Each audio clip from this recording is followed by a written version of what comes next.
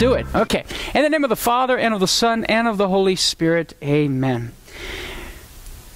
Our dear Queen of heaven and earth, once again, as your spiritual sons and daughters, we ask you, Queen Mother, that you would take us by the hand to your Son, the divine King Jesus, through whom we have access to God our Father by the power of the Holy Spirit.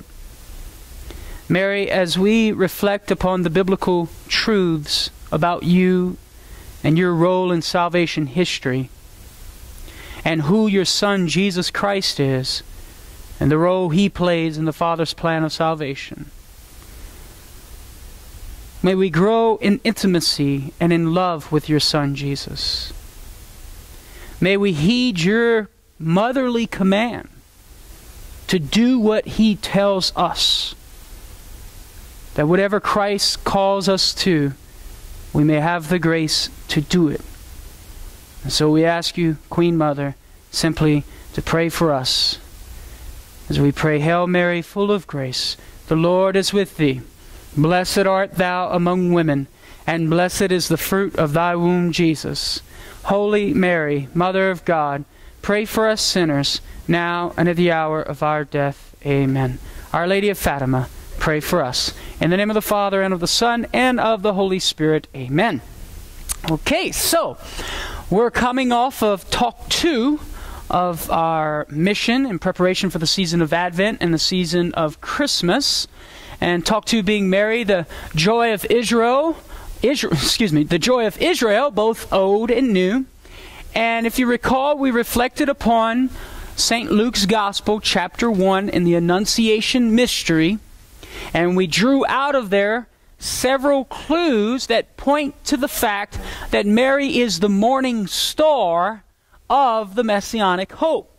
That in and through Mary we have the ushering in of the fulfillment of all of the prophecies about the Messianic age, in which God's people and all of humanity would experience salvation, God's presence in the midst of His people, a reunification of the 12 tribes of Israel, which includes the coming in of the Gentiles into God's covenantal family.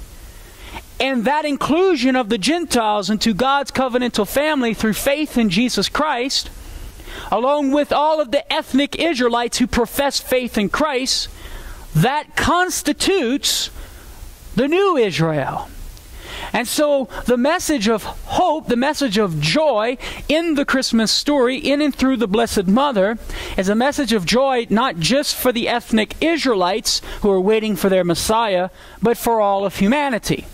Thus the title of the mission as a whole, Mary, the joy of Israel, the joy of humanity. For tonight's talk, we're going to continue following the lead of Holy Mother Church, as I mentioned last night, that in the third votive Mass for the season of Advent for the Blessed Mother, the gospel text that Holy Mother Church gives us to read is the Visitation mystery in Luke chapter 1. And so what I want to do tonight is I want us to meditate on this Visitation mystery, and what we're going to see are several themes that flower out of this gospel text. And what I hope to show you is how each and every one of the themes that are flowering out of this gospel text points to the fact that Mary is the joy of Israel and the joy of humanity, and reading the new in light of the old. And so we might come across some things tonight that will seem a bit redundant of what we said last night. The same thing, but just in a different way, a different clue or different phrase, etc. But hopefully this meditation on the Visitation mystery can be fruitful for you in fostering your relationship with the Blessed Mother, and ultimately your relationship with Jesus Christ, her Son, our Lord and Savior. So let's start. And so the title of Talk 3 is Mary, the Mother of God, and the New Ark of the Covenant. Two major themes that we're going to be focusing on here in the Visitation mystery, as well as some others. So I'm going to start off, and I'm going to read it to you very quickly here so we can get through it, familiarize ourselves with it, refresh our memory. And so just listen here. Luke chapter 1 verse 39, in those days Mary arose and went with haste into the hill country to a city of Judah. That's a key phrase there. And she entered the house of Zechariah and greeted Elizabeth. And when Elizabeth heard the greeting of Mary, the babe leaped in her womb. And Elizabeth was filled with the Holy Spirit. And she exclaimed, key word, with a loud cry, "Blessed are you among women," key phrase, "and blessed is the fruit of your womb." Another key phrase for the purposes of our reflection tonight. "And why is this granted me, that the mother of my Lord should come to me? For behold, when the voice of your greeting came to my ears, the babe in my womb leaped for joy. And blessed is she who believed that there would be a fulfillment of what was spoken to her from the Lord. And Mary said, My soul magnifies the Lord, and my spirit rejoices in God my Savior. For he has regarded the low estate of his handmaiden. For behold, henceforth all generations will call me blessed. For he who is mighty has done great things for me, and holy is his name. And his mercy is on those who fear him from generation to generation. He has shown strength with his arm. He has scattered the proud in the imagination of their hearts. He has put down the mighty from their thrones and exalted those of low degree. He has filled the hungry with good things, and the rich he has sent empty away. He has helped his servant Israel in remembrance of his mercy, as he spoke to our fathers, to Abraham, and to his posterity forever. And Mary remained with her about 3 months and returned to her home," end quote. We're going to look at 5 major themes, 5 major concepts here in this passage. Number 1, Mary, the first theme that we see coming out of this gospel text is Mary is the herald of the Isaiah Evangelion, the good news, by reading this text in light of the Old Testament prophecies. The second major theme that percolates out of this text, Mary as the Mother of God. The third major theme, which will be the heart of our reflection tonight, Mary as the new Ark of the Covenant. Fourth major theme, we see something very interesting. Mary seems to be a new Judith, conqueror of Israel's enemies. And the fifth major theme that we're going to reflect upon is Mary's Magnificat. We'll do a biblical exegesis of this prayer of the Blessed Mother. Okay? So let's start with our first theme, Mary, the herald of the Isaiah good tidings, the Isaiah Evangelion. Now, the clue that suggests this theme, this reality of who Mary is in Luke 1:39, we read that she went to a city of Judah. The Old Testament backdrop against which we read this is Isaiah chapter 40, verses 9 through 11, where according to the prophet Isaiah, the good news, the good tidings, the Evangelion, which is in the Greek version of Isaiah 40. In Latin, it's Evangelium. What do we call that in English? Gospel, good news. According to the prophet Isaiah, the Evangelion is to be made known to the cities of Judah. Here's what the prophet Isaiah writes. Verse 9, "Get you up to a high mountain, O Zion, herald of good tidings." So notice, herald of good tidings. The Greek word there for good tidings in the Greek translation of Isaiah 40 is Evangelion. So the idea of a gospel, the idea of good news, the idea of evangelium is found primarily in the Jewish tradition. And so when the New Testament authors and the apostles go around talking about the gospel, the evangelion of Jesus Christ, it's to be understood and read in light of the evangelion prophesied about by Isaiah. So here he goes on to write, what is the good tidings? He writes, "Lift up your voice with strength, O Jerusalem, herald of good tidings." Evangelion there again. "Lift it up, fear not. say to the cities of Judah, behold your God. Remember last night some of the prophecies we were reading? What was one of the central themes in the Messianic age? God dwelling in the midst of his people, right? So there we see it again. He goes on to write, the Lord God comes with might, and his arm rules. The imagery of God's arm, mighty arm, calls to mind God's power, strength, and victory over the enemies of God's people. Verse 11, he will feed his flock like a shepherd. He will gather the lambs in his arms. He will carry them in his bosom and gently lead those that are with young. End quote. So notice the evangelion in the prophetical tradition of Isaiah is God dwelling in the midst of his people. God coming to rule with his mighty arm and might and power to bring victory.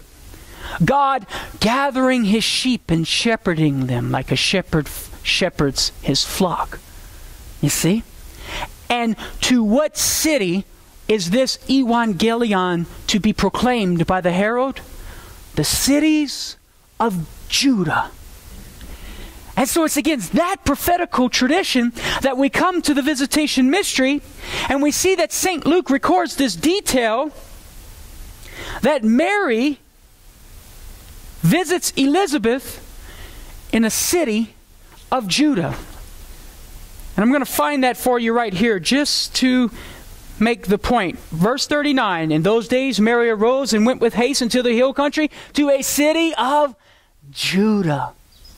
And so what we see, friends, is Mary being revealed to be this herald of the good news, the herald of the evangelion. Amen?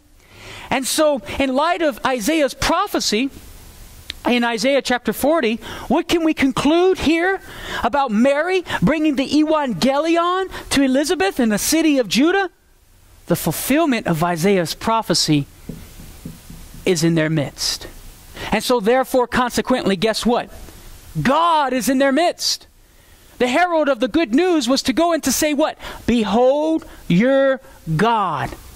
Mary goes to Elizabeth in the city of Judah, and who does she bear within her? Elizabeth's God. Our God. God is dwelling in their midst. And so God is dwelling in their midst. And guess what? With this evangelion coming to fruition, God comes with might in judgment on the enemies of Israel. The true enemy being Satan and his demonic legions. Further, God is going to begin gathering the lost sheep of the house of Israel. So you see, in this visitation mystery, we have an explosion of revelation about what's happening here. The Messianic age is upon us. The Messianic hope is coming to fruition and fulfillment. God dwelling in the midst of his people, saving his people from enemy, bringing about victory and regathering the lost sheep of the house of Israel, reuniting God's people. Unity. You see the theme of unity there. And so this is the beauty of this revelation of who Mary is, the herald of the good tidings, the evangelion, the prophet Isaiah. So, getting back to this idea of the good news or the gospel, when the apostles go out and they start preaching the gospel of Jesus Christ, the evangelion of Jesus Christ, what they're proclaiming is Isaiah's prophecy is being fulfilled. God is in your midst, folks. That God is in flesh, Jesus Christ. God is bringing about salvation for you. Salvation from your sins. Salvation from the tyranny of the devil. Salvation from death, for you shall rise in glory. As St. Paul would say, "O death, where is thy sting?" Right? St. Paul goes out preaching to the Jewish people that Jesus is the Messiah, regathering the lost sheep of the house of Israel, uniting them within him. The gospel of Jesus Christ includes, as St. Paul said, Jew nor Greek, male nor female, which means that the Gentiles are being incorporated into God's family. This is the good news. This is the gospel of Jesus Christ. And Mary is the first herald of that gospel. She's the first evangelical. Amen? What does evangelical mean? It comes from evangelium, one who proclaims the good news. Are we as Catholics evangelicals? You better believe it. By nature we are. You've been baptized. You're an evangelical Christian, which means you're called to be an evangelist. Amen? We're called to spread the evangelion, the gospel, the good news of Jesus Christ.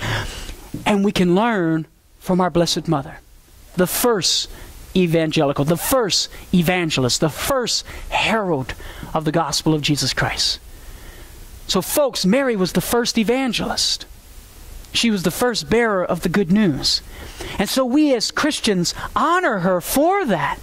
And we can look to her and learn from her example. Amen? Okay, so a beautiful meditation there. So we move right along.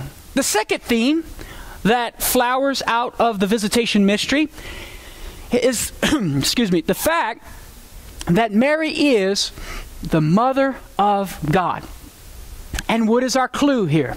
Well, our clue is when Elizabeth says, the mother of my Lord, in Luke chapter 1, verse 43. Now, somebody might say, well, Karlo, that doesn't say God.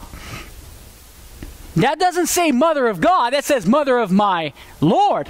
So maybe perhaps Elizabeth was using the title Lord in reference to some sort of earthly potentate, like an earthly king of some sort, and not necessarily meaning Yahweh, God. How do we respond to that question? Well, we can respond to that question in two ways.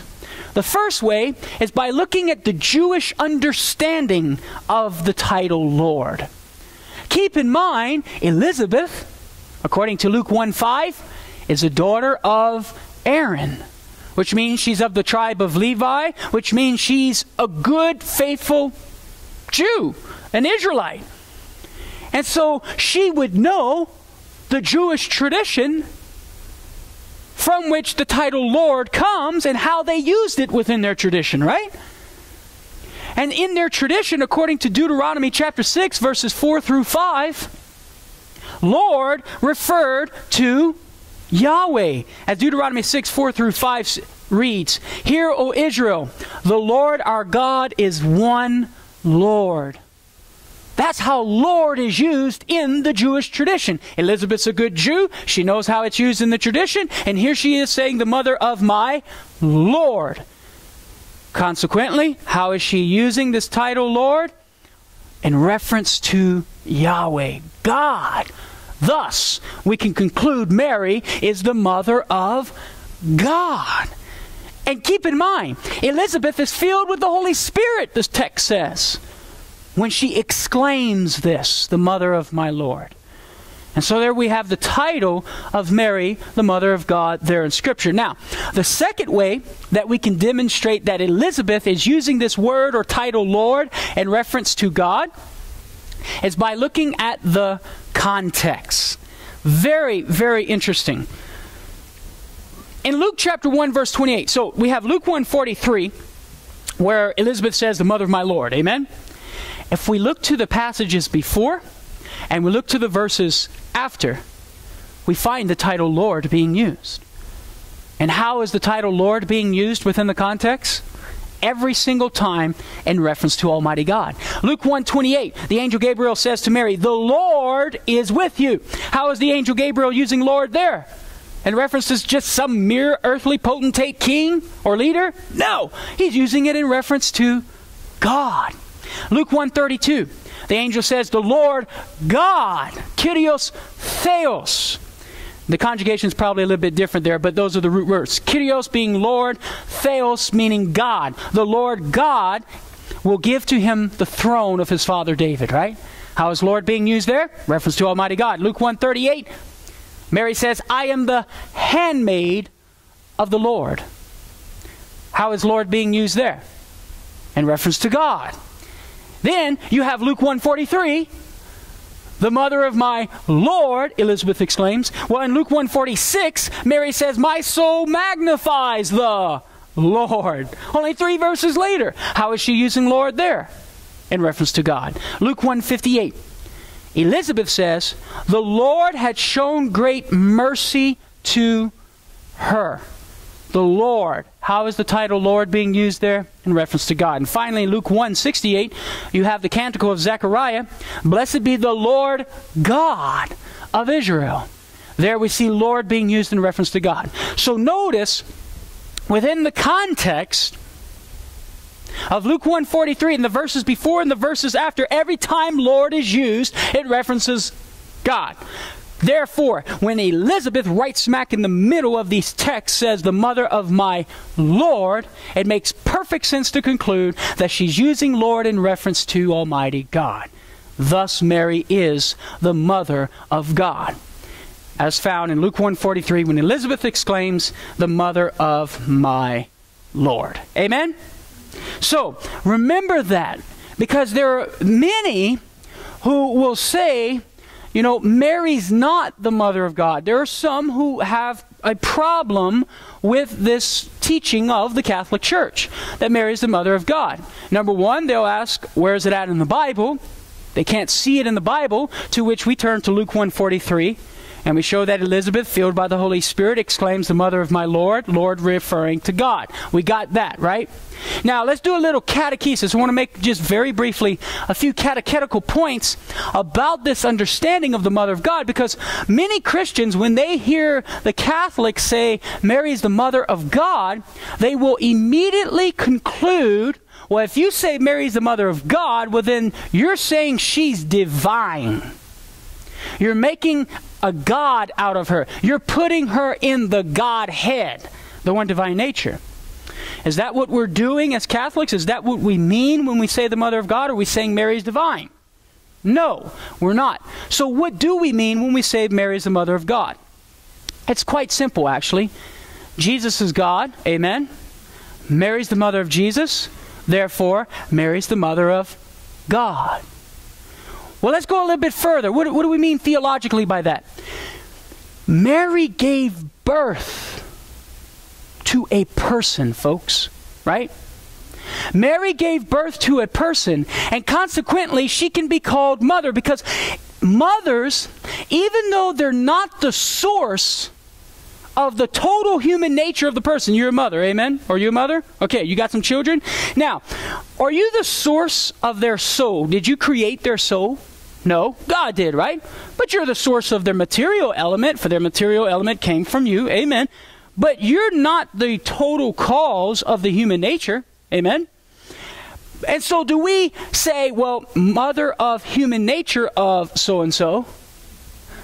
No, we don't say that, right? We just simply say mother. Why? Because a mother equals female who gives birth to a person.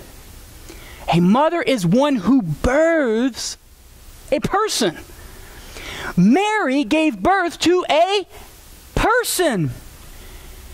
And she's not the source of his divine nature, nor is she even the source of his human soul in reference to Jesus. She simply supplied the material element for his body, but she's not the source of his human soul.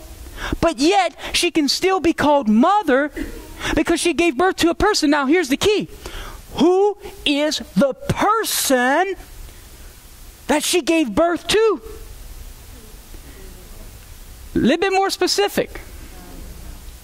The second person of the Trinity, the Son of the Father, who is God. He possesses the very same nature as the Father and the Holy Spirit. So he's divine. And so the person to whom Mary gave birth to is divine. Consequently, we can say Mary gave birth to God, because in our tradition, in our theological language, we can rightfully ascribe the term God in reference to either of the three persons of the Trinity, because they all possess the same infinite divine nature. And so it's perfectly legitimate to say Mary is the mother of God, because the person to whom she birthed, the person to whom she gave birth to, is the Son of the Father, who's divine. Is Mary the mother of the Father? No. Is Mary the mother of the Holy Spirit? No. And so do we say Mary's the mother of the Holy Trinity? No. Mary is only the mother of the Son. Because the subject of that human birth is the Son of the Father, who takes to himself a human nature. Does that make sense? So when we're saying Mary's the mother of God, we're not implying that she's divine. She is mother simply because she gave birth to a person. And that person, the Son of the Father, is divine. And this is why we say Mary's the mother of God. Now, just to give you a little historical background from which this came, there was a patriarch of Constantinople in the 5th century AD, around 430 AD, patriarch of Constantinople known as Nestorius. And he began preaching that Mary was not the mother of God. And he went around saying Mary's not the mother of God. Mary's only the mother of Christ, of the man Jesus. Because here's what he said. He said in Jesus there are two persons, a divine person and a human person. Okay? And he said Mary's the mother of the human person, not the divine person. Well, the bishops of the church came together at the Council of Ephesus in 431 AD and definitively, dogmatically declared that in Jesus there is only one person. Not two persons, one. And that person is divine. He is the Son of the Father who took upon himself a human nature. Mary gave birth to that person. Consequently, she can be called the Mother of God. In Theotokos in Greek, the God-bearer.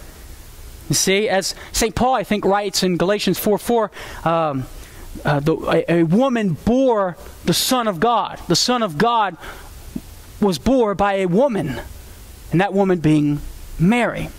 Okay? Now, why do I bring up all of this Christology stuff? Because remember what I said last night. All of our Mariology is what? Christocentric. It points us to Jesus, folks. And notice Nestorius, when he missed it on Mary, he missed it on Jesus. And his lack of understanding of who Jesus was led to a false assertion of who Mary was in her role. And so we see exemplified how Mary says, "My soul magnifies the Lord." There's a common phrase that we often say, "No Mary, no Jesus," meaning N-O. For if she had said no, would we have Jesus? Maybe, maybe not. But from the economy of salvation and the history of God's salvation, from Mary's yes, we have Jesus. Amen? No Mary, no Jesus. N-O. No Mary, K-N-O-W. No Jesus, K-N-O-W. And we see that principle exemplified at the Council of Ephesus and talking about Mary as the mother of God. If I say Mary is not the mother of God, well then guess what? I logically make a heretical statement, imply a heretical statement about who Jesus is. Amen? Okay, now, we come to Mary as the new ark of the covenant. How can we draw out of the visitation mystery the fact that Mary is the new ark of the covenant? So the first question is, what are our clues? Okay? And then secondly, we're going to, after we establish the clues, we're going to ask, what's the significance? What's the significance of Mary being the new ark? But first, let's just establish the reality. Now, what I want to do here in establishing Mary as the new ark of the covenant, we're going to look at the visitation mystery and pull out the various clues there. But I'm also going to jump out of the visitation mystery and go to other places in sacred scripture, the Annunciation mystery and John's vision of Revelation chapter 12, and use those elements of scripture to combine with the visitation mystery, okay? So I know our reflection is on the visitation mystery. We're going to start there, but then we're going to look to other passages that reveal Mary as the new ark of the covenant. So we start with the clues in the visitation mystery. The first clue is that we see parallels with David's triumphal entry into Jerusalem. The first piece of evidence to demonstrate that Mary is the new ark of the covenant in the Bible is that in the visitation mystery, we see parallels between Mary and this event that's taking place, the visitation, and David's triumphal entry into Jerusalem. Here's the first parallel. In Luke 1:39, we read that Mary arose and went into a city of Judah. Once again, getting back to the city of Judah theme. Well, in 2 Samuel chapter 6, verse 2, here's what we read. Then David and all the people who were with him set out for Baalah of Judah to bring up from there what? The ark of God. The ark of the covenant was in a city of Judah, to which David goes to bring the ark to usher it into the city of Jerusalem, when David was capitalizing the city of Jerusalem for his kingdom. Another parallel. In Luke chapter 1, verse 42, St. Luke tells us that Elizabeth exclaimed with a loud cry. Exclaimed with a loud cry. Now, the Greek word for exclaimed is anaphonesin. Everybody say that one. Okay, anaphonesin. Why is this so important? Well, it's a very unique word. It's not used anywhere in the New Testament except one time, and it's here, in reference to Elizabeth exclaiming with a loud cry. Now, it's only used 5 times in the Greek version of the Old Testament. And 3 of those 5 times, particularly 1 Chronicles chapter 15, verse 28, and then also 1 Chronicles 16, 4 through 5, and 2 Chronicles 5, 13, in those passages, the Greek word anaphonesin is used in reference to the liturgical sounds of the liturgical instruments of the Levites in the presence of the ark. In 1 Chronicles 15 and 16, it's recounting the ceremony of David bringing the ark of God into Jerusalem. And in that procession, the Levitical priests are playing their liturgical trumpets, their instruments. And the Greek word used to describe those sounds of the Levites in the presence of the ark is anaphonesin. And we come to the visitation mystery, folks. And here is Elizabeth, a Levite, daughter of Aaron of the tribe of Levi. Here's Elizabeth, a Levite, exclaiming with a loud cry in the presence of Mary, and the Greek word used for exclaiming is anaphonesin. Nowhere else found in the New Testament except here. What's the conclusion? That woman in whose presence Elizabeth the Levite exclaims anaphonesin with joy is the new ark of God, the new ark of the covenant. Amen? Isn't that a great parallel? Interesting. So in light of that Greek word anaphonesin, we see the parallel between Mary and the Ark of the Covenant. How did the Jews get around it? I don't know, Teddy. I don't know. Like we talked about it last night, some Jews did get it. Some Jews did get it. Some Jews don't get it. Why is it that some Catholics get it and some Catholics don't get it? Why is it that Catholics on the whole, as the church, gets it, but non-Catholic Christians don't get it? God's grace, the movement of God's grace, the Holy Spirit. It's the grace of God. That's all we can say. I mean, it's a very mysterious thing of why somebody can see a truth and somebody cannot see a truth. So, but thanks be to God for God's grace that Holy Mother Church has seen it for the past 2,000 years so that we can learn it today and see it. Yes, Scott? So is that the same word or is that 2 different words very similar? Oh, wow. I misspelt it, didn't I? Very good. You caught me there. Yeah, it's the same word. I don't know why I put TH there. I'm going to have to check on that. I'm going to have to check in the Greek version in 1 Chronicles 15, 28. From my understanding, it's the same word. Sometimes, now, you bring up a good point. Sometimes what you will find is that the word would be conjugated different in the Old Testament, but it's the same root, so the connection is still made. But in this particular instance, I thought it was anaphonescent instead of anathonescent, what I have on the PowerPoint. So I'm going to have to check into that, Scott. So thanks for pointing that out. Oh, and by the way, in Talk 1, someone pointed it out to me. I made a mistake on the PowerPoint. I hope I didn't scandalize anybody and lead anybody to heresy, because on the PowerPoint I had Mary and Eve, or Mary and Eve, and I put for Eve at the bottom, fell into sin, and then I had on Mary's picture, fell into sin too. I forgot to change the wording. I copied and pasted the text box, you know.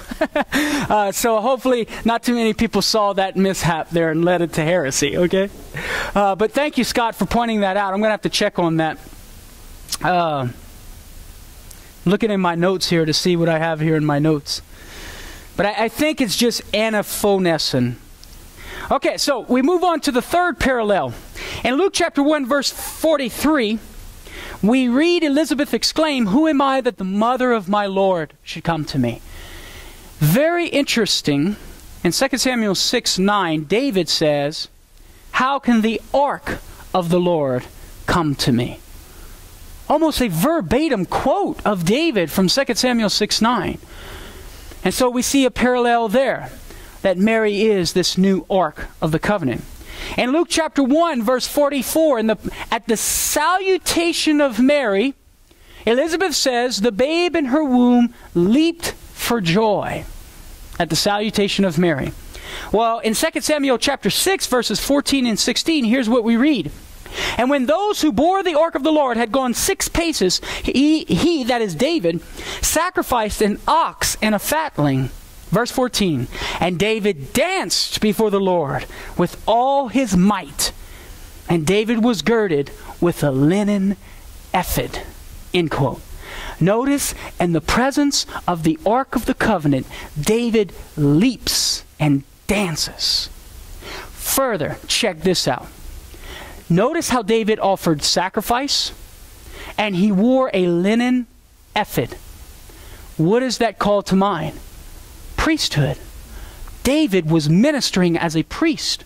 Why? Because he's a priest according to the order of Melchizedek. In Psalm 110, we find out that the son of David is a priest according to the order of Melchizedek, which makes David a priest according to the order of Melchizedek. And when you read the story in 2 Samuel 6, not only does he offer sacrifice of the oxen, but he also offers a sacrifice of bread and wine. Sacrifice of bread, calling to mind the Todah sacrifice, the thank offering. But the point being is that David here, presence of the ark, leaps, dances, and he's a priest. Amen? We come to the visitation mystery in the presence of Mary. John the Baptist, who is a priest, leaps for joy. What do you mean he's a priest? He's the son of Zechariah. Zechariah is a priest according to the order of Levi. That makes John the Baptist a priest. You see the parallel? Mary, folks, is the new Ark of the Covenant. You think this is a mere coincidence? I think not. I have a hard time believing that. And finally, in Luke 1:56, we read that Mary stayed with Elizabeth for 3 months in the hill country. Amen? Well, according to 2 Samuel chapter 6, verse 11, we read, "And the ark of the Lord remained in the house of Obed-Edom the Gittite," how many months? 3 months. Wow! An interesting parallel between Mary and the events of the Ark of the Covenant. And so what we see here in the visitation mystery is Luke is dropping us these clues and recounting this event. And what we see here revealed is Mary is this new Ark of the Covenant. Lest anyone dismiss these parallels as childish or sort of out the ordinary or fanciful type of thing and not good biblical theology. Well, actually it is good biblical theology according to the Christian tradition because we read the new in light of the old. Amen? But if somebody is inclined to dismiss these parallels, all we got to do is look to the preceding context of the visitation mystery, in which we find ourselves once again in the Annunciation mystery. Amen? And in Luke chapter 1, verse 35, we find our clue that connects Mary to the Ark of the Covenant. And that is this reality that the Spirit of the Most High will what? Overshadow Mary. That, my friends, and is an explosion of revelation of who Mary is as the new Ark of the Covenant. What is our evidence? Our evidence, as mentioned last night, the Greek word for overshadow, in reference to the Holy Spirit overshadowing Mary, is episkiase.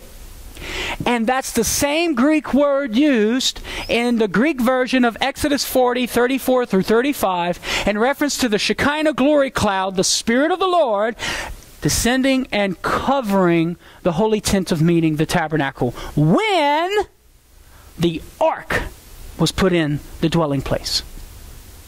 God's Shekinah glory, His Spirit, did not cover the tabernacle until the ark was put in.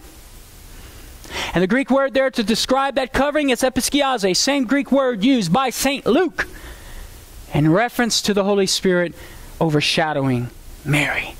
That, my friends, is a clear parallel in order to show us that Mary is the new Ark of the Covenant. Amen? Isn't that great stuff? Beautiful. Now, we go even further. In light of this theme of the Holy Spirit overshadowing Mary, right? The glory of the Lord.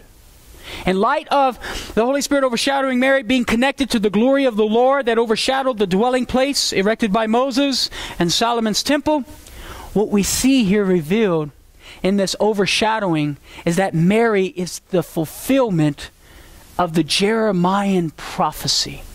We can further see Mary as the Ark of the Covenant, not by simply connecting it to the dwelling place in Exodus 40, but we can see Mary as the new Ark of the Covenant here by making a connection to Jeremiah's prophecy about the return of the Ark. Where do we find this prophecy? 2 Maccabees chapter 2, verses 5 through 8. Now, if you're thinking Protestant, and if I'm dialoguing with a Protestant, they're not going to accept this text. To which I can say, well, maybe not. They won't accept it as the inspired Word of God, and that's unfortunate because it is the inspired Word of God, as always believed by Christians from the very get-go of 382 A.D. when Pope Damasus I definitively declared, exercising the keys of the kingdom, that this book was inspired. However, even though a Protestant doesn't accept it as inspired, they still must accept it as a legitimate historical record of Jewish tradition. And in this historical record of Jewish tradition, which we know to be the inspired Word of God, we read this: the place shall be unknown. What is this talking about? This is Jeremiah speaking here. Remember, before 587 BC, before the Babylonian captivity and exile, when Nebuchadnezzar came in with the Babylonian army and ransacked Jerusalem, destroying the temple, Jeremiah hid the ark. Okay? And there's Jeremiah's, if you read the whole context, people are asking, where is it? And here's what Jeremiah says: the place shall be unknown. Nobody's going to know of the place. Nobody's going to find the ark until, here's our keys, here's our clues. We're going to find the ark when God gathers His people together again and shows His mercy.